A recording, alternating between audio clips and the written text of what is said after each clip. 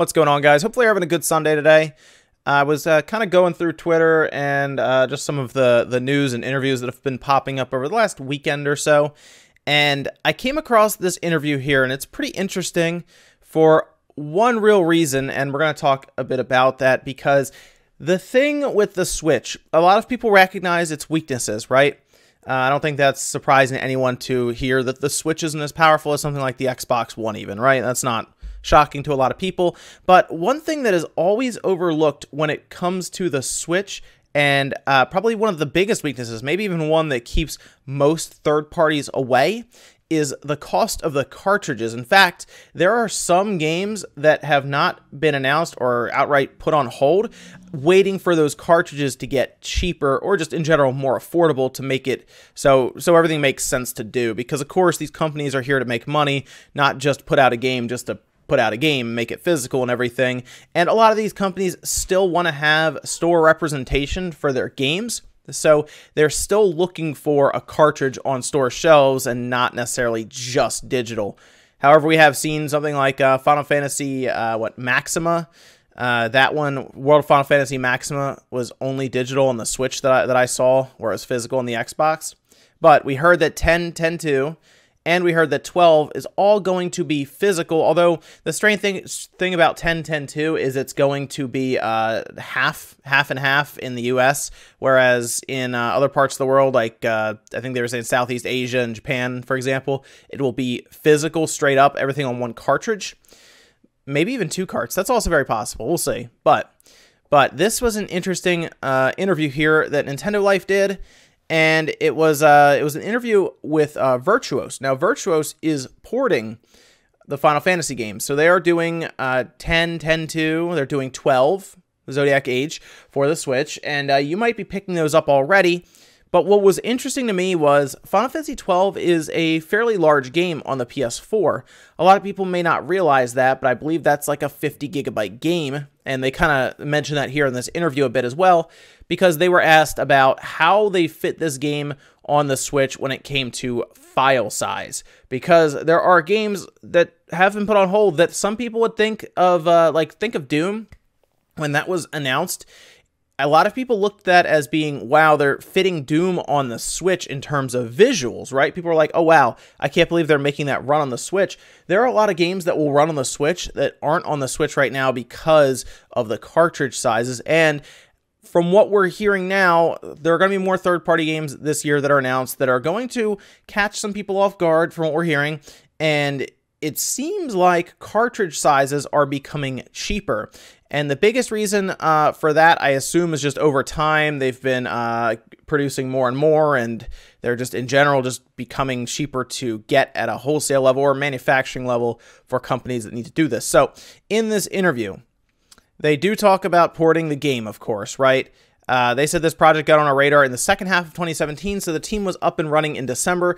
For big franchises like Final Fantasy, it usually takes some time to get release dates aligned with the rest of the SKUs and other projects, so we usually put some flexibility into the schedule. We know this is coming out in April. 10.2 is coming out mid-April, and then 12 is right at the end of April.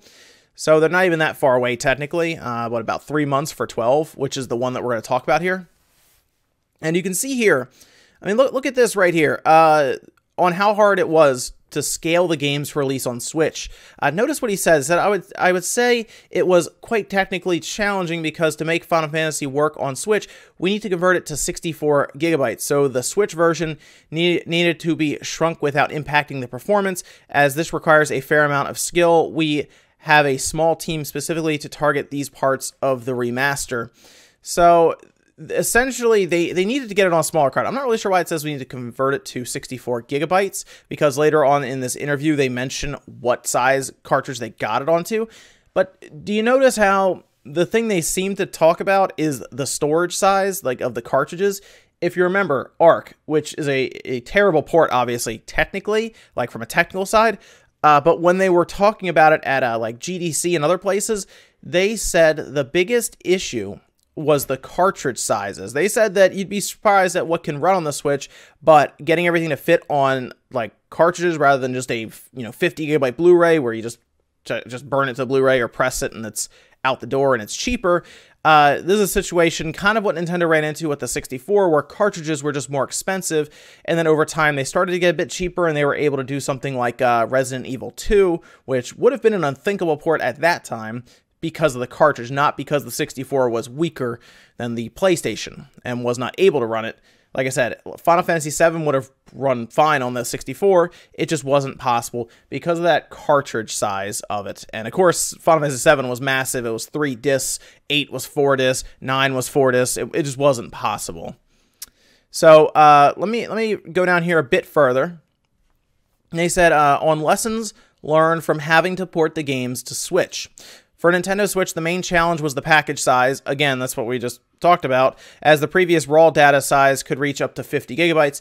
This much data simply cannot fit on a single Switch game card, so we had to analyze and modify the data cooking pipeline and managed to fit the game on a 32 gigabyte cart without any impact on visual quality or performance, which tells me at this point, if they were willing to do this, means that the 32 gigabyte card is at least available for a mass production game like this. I say mass production because the last time we saw that I can remember a 32 gigabyte cartridge was for Dragon Quest Heroes 1 and 2, I believe.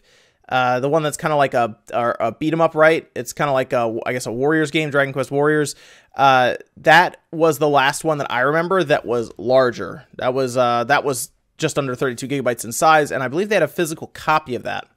So this isn't the first time we've seen it, but that wasn't available really anywhere else other than like Japan, for example. So this is going to be a mass-produced game that is going to be available everywhere, and it's going to be a 32 gigabyte cartridge that it's on. So they didn't do that thing where you have to download part of it, for example, which a lot of places, I mean, LA Noire, right? That would have been much better off having a 32 gigabyte cart, but I think it's pretty clear it just wasn't available, whereas now Final Fantasy XII appears to be fitting on a 32 gigabyte card. It also tells me that the 64 gigabyte card is not necessarily ready, and that's going to be probably a little while. That might even be closer to the end of the Switch's lifespan that we see one of those used for some big game or something crazy. But a 32 gigabyte cartridge would really help with a lot of these companies that want to move their stuff over, because I think 32 gigabyte cartridge is like the sweet spot for a lot of these companies. Like Doom, for example, was on a 16 gigabyte cartridge, and then you still had to download the multiplayer,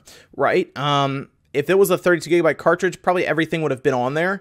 Same with Wolfenstein. If that was the case, Wolfenstein wouldn't have required a download, which it does.